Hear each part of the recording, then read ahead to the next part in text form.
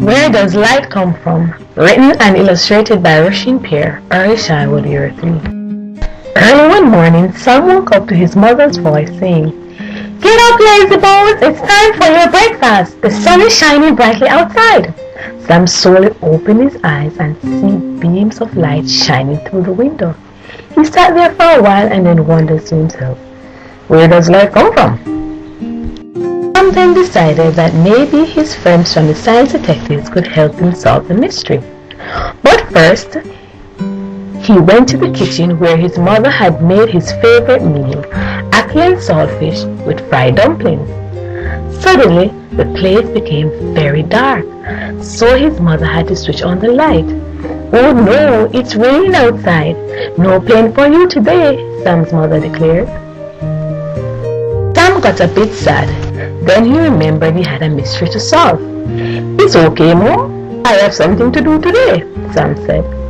"Well, before you start, you need to help me to wash the dishes. Then you can go ahead and play," his mother explained.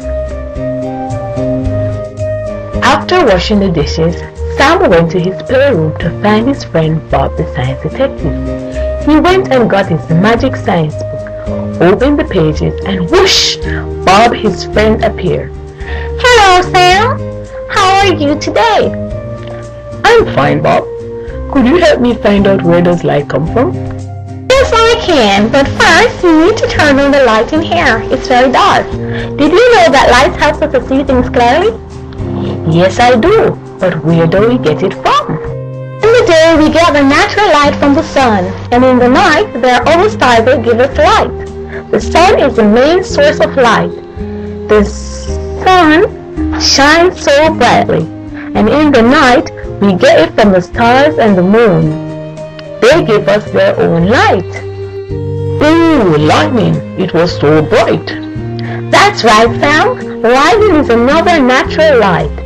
Did you know that even animals can be a source of light? Fireflies' tails are a natural source of light, as we can see it in the dark." "Is the bulb a natural source of light?" Oh no, Sam, not at all. Bulbs are man-made sources of light. That means people made them. Very good, Sam. You are becoming a good detective. Do you think you can find more man-made lights around the house?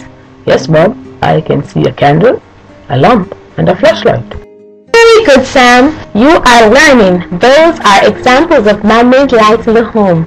"Oh, thank you, Bob. You have really helped me to know more about light." Before long, Bob had left. The room became very dark, and there was a lot of thunder and lightning outside.